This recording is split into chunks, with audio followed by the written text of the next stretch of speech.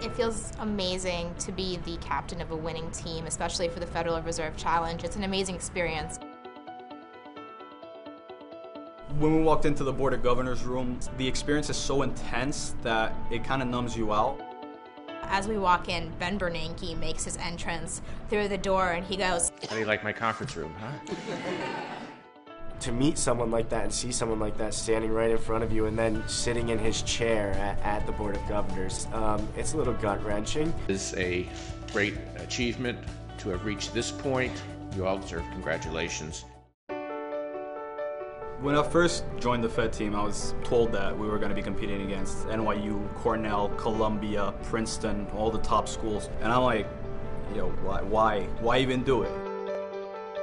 The Federal Reserve Challenge has the biggest learning curve that you will ever experience. You read papers, you read the Wall Street Journal, you read any academic research that comes out. When you spend that much time with somebody, they know your food order, they know, where you like to eat from, they know what time you're going to be there, your schedule. We were literally waking up, reading the paper on the train, going to work, going to class, reading some more, going to another class. PACE students are very ambitious.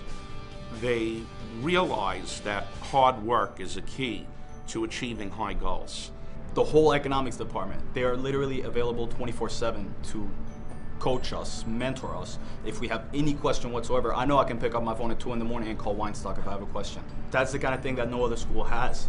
We take it for granted that the team is going to be among the top undergraduates in the United States.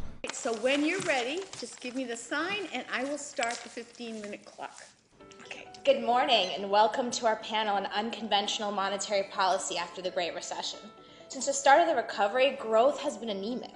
What do you believe are the major headwinds preventing a robust recovery? Well, Sonia. So it's pretty overwhelming, but I don't think we were nervous. Fed should continue to evaluate. We had worked together so much and we knew that we can depend on each other.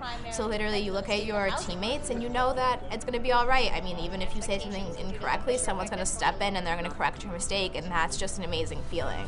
Could you talk a little bit about how you think the fiscal... There's one thing that we're really strong on is the Q&A part. We want to push the judges to ask us a certain type of question that we know we can answer perfectly. And it uses the S&P 500. My designated role on the Fed team was given to me by Professor Weinstock after going through Q&A with us for a while. If we saw, say, I'm the guy who should sit back and not answer the questions right away, just listen to everybody think and speak and then bring them back. If we're not seeing any good Fed team before they actually start the first round is slightly beyond my control.